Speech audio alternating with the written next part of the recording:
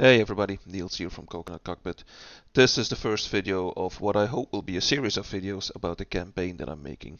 If you want a little bit more information about the campaign, follow the link in the description or go to coconutcockpit.com.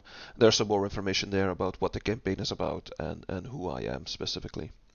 Growing up, I bought a lot of DVDs, and not just because I wanted to watch a lot of movies, which I did, but the main attraction for me was the extras that came with DVDs, more specifically the making of and the director's commentary. I always found it very interesting to get just like a peek behind the curtain to see how movies were made. And I thought, since I'm now building this entire campaign, maybe it would be cool if I could do the same thing for the campaign as well. So these videos won't be in-depth tutorials about the mission editor or scripting in DCS, but more just a general overview of how I specifically go about building the missions, building the entire campaign, and just any tools or technology that I make specifically for my workflow. If you want actual in-depth tutorials, I can very much recommend this video here from Reflected Simulations. It's called DCS Mission Editor Tricks.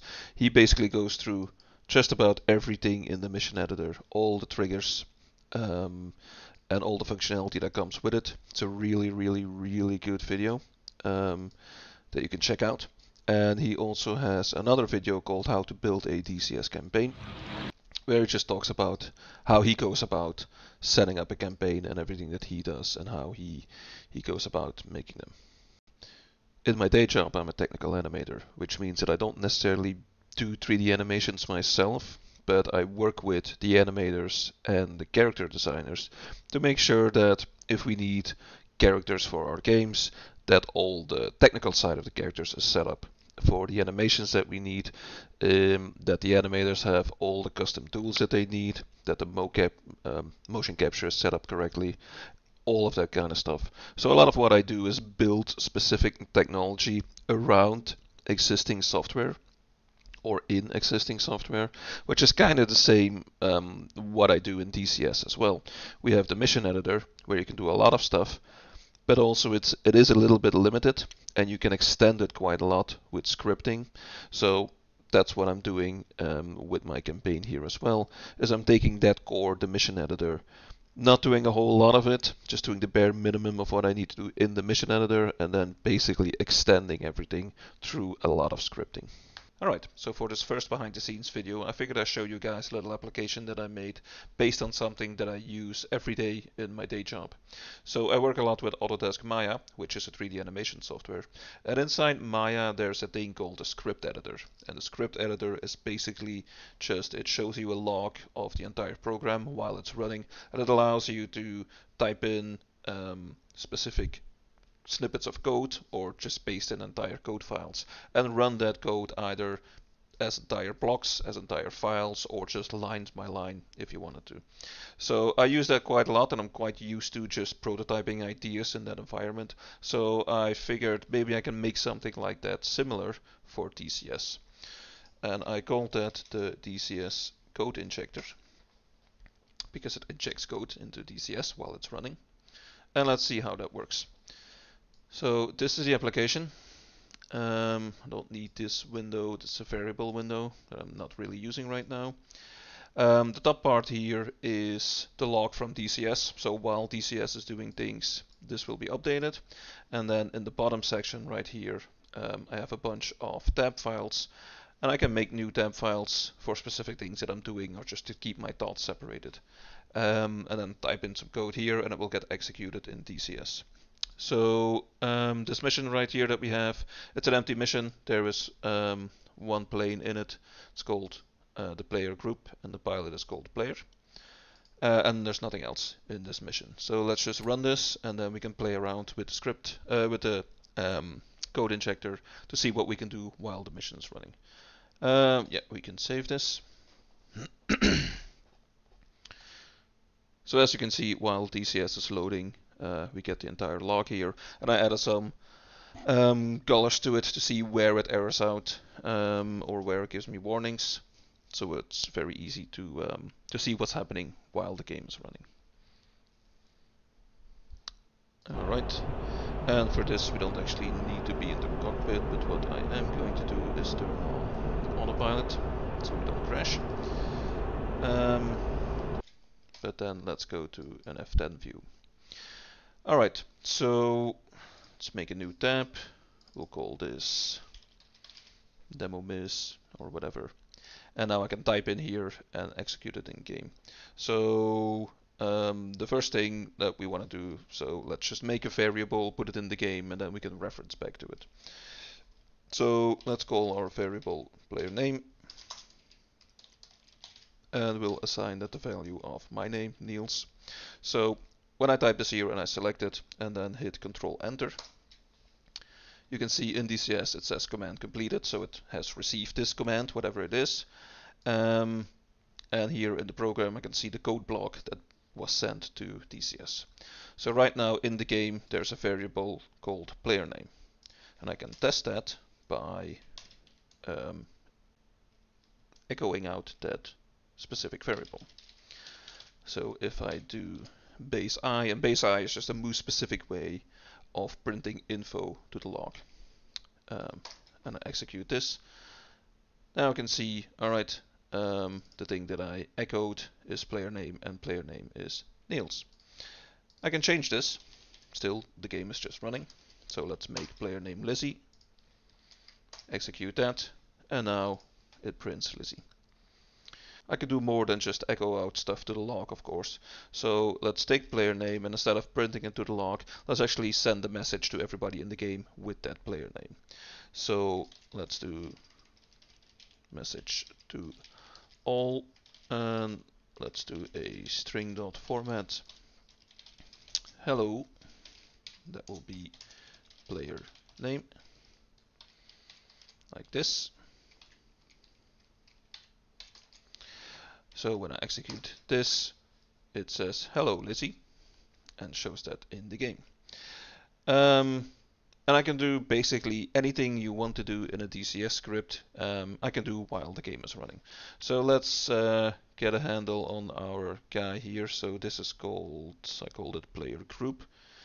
So let's do group find by name, and I want to find player group.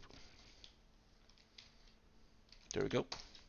So now I actually haven't done anything because I haven't assigned anything. Haven't assigned this to anything. So let's just make a group variable and do group find by name player group. So now my little group variable here is the player group in the game. So to test this, to see if I actually have a handle on it, I can do get name, echo that out to the log. There we go. Now it echoes out player group because that's the name of the group. What we can also do, which might be a little bit more fun, is let's explode this this poor little guy here. So I think that works by, if I get the coordinate from the group, I can do explode with a power. So let's try this. And no, that actually doesn't work. So is it explosion? I should at some point add autocomplete in here, but I haven't gotten around to doing that because it's quite complex. So there we go. Now I exploded our little group.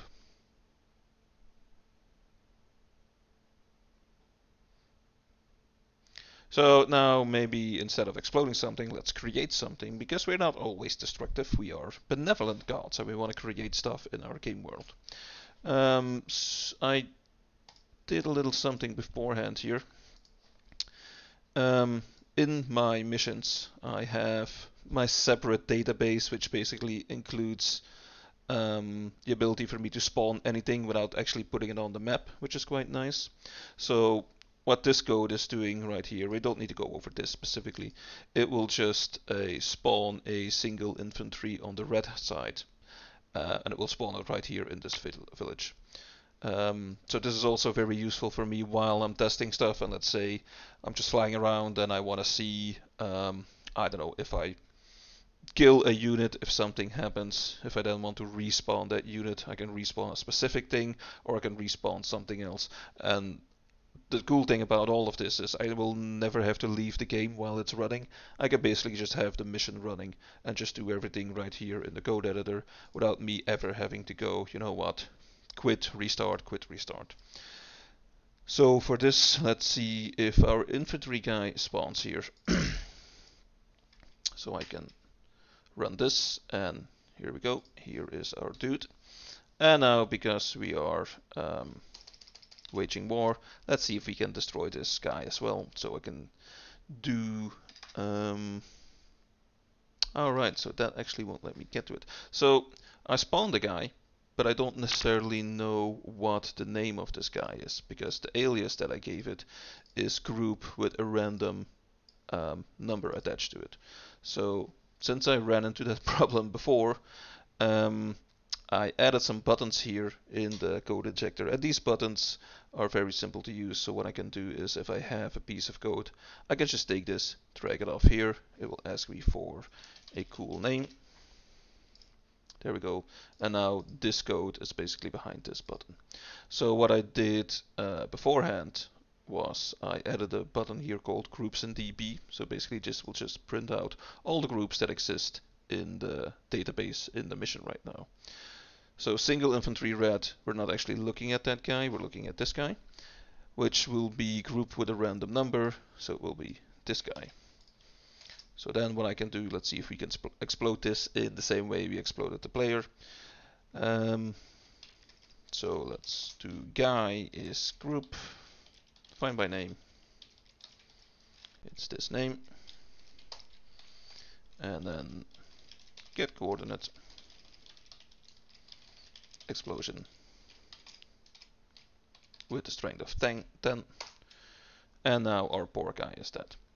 So as you can see, this allows me to very quickly just iterate over ideas while the game is running, and if something is destroyed that I need back, I can very quickly just spawn something new, and I use this all the time. So when I'm just prototyping ideas, I basically just start an empty mission and then go to work here in the code injector, and it allows me to very quickly iterate over ideas. Alright, thanks for watching. If you found this video interesting, be sure to give me a like and drop a comment in the comment section. It really helps with the YouTube algorithm. I added links to the Coconut Cockpit website and to my Discord server in the description of this video. So if you have any questions, or if you just want to talk about DCS mission making in general, come and find me there. I'm always open to talk to other mission makers and share ideas. And I hope I will see you guys in the next video. Take care. See ya.